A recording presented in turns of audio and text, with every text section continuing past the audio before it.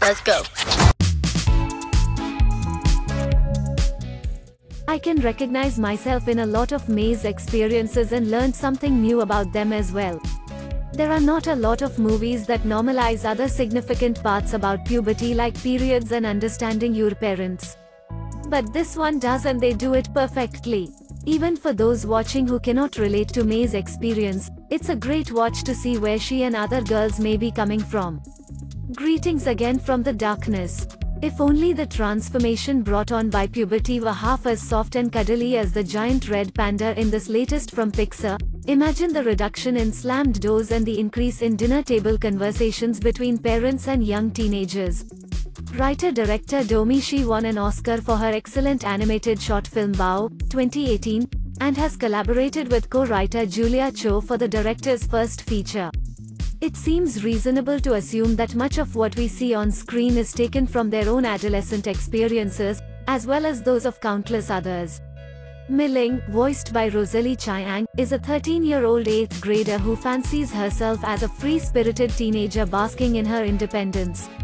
However, the real story is that she's a straight-A student obediently following the highly structured life constructed by her mother. Mei's responsibilities include helping her mother clean the temple the family manages, the oldest temple in Toronto.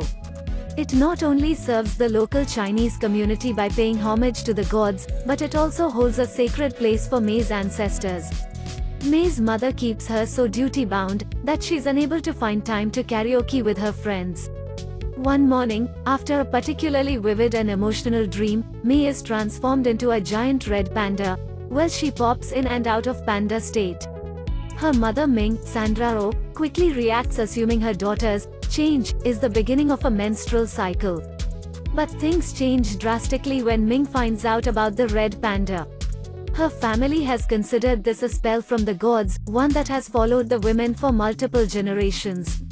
Mei discovers this when her grandmother and a slew of aunts show up for the Red Moon ritual, the only way to rid Mei of the red panda.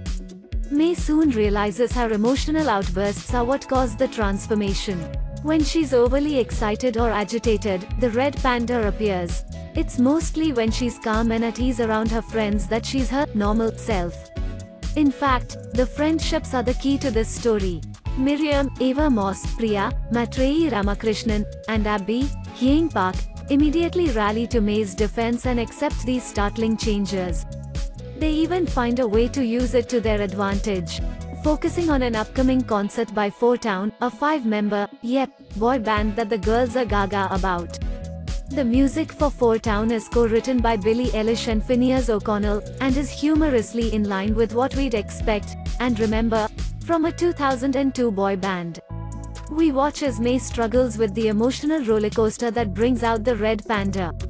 It's refreshing to see such a portrait of friendship, and also acknowledge that overbearing parents can cause stress, no matter how caring they might be.